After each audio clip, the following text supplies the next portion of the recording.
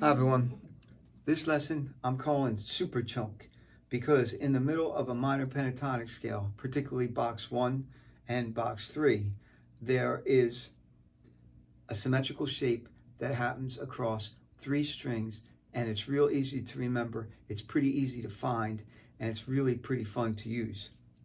So we're in A minor pentatonic. Box number 1 is A, C, D, E, G, A, C, D, E, G, A.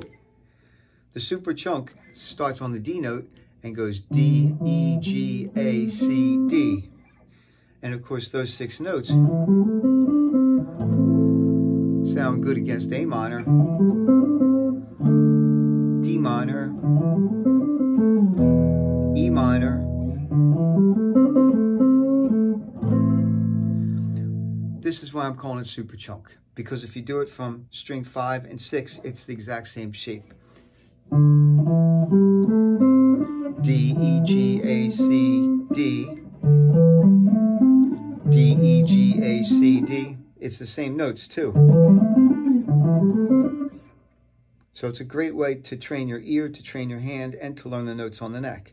When we start on the 4th string, we have 2 choices because the name of the string is D, so you could do it from the open note or you could do it from the fretted note at fret 12, which is where we're going to start. So you can see the pattern goes D, E, same, G, A, same, but when we get to this string, we don't go straight across. We have to move up 1 fret to C and D.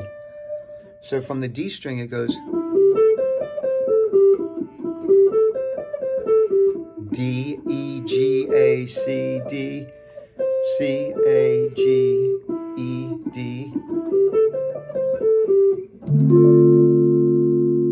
Or you could do it from the open string, open D, E, open G, A, C, D. When you do it from the 3rd string, G, you find the D here and it starts out the same, D, E. But now we shift the pattern up 1 fret and we go G, A, C, D.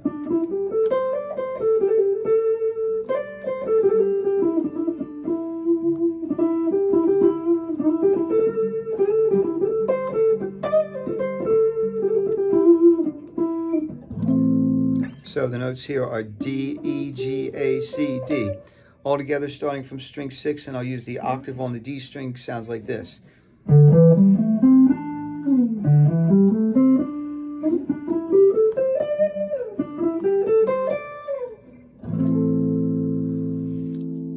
That is the super chunk in A minor pentatonic scale.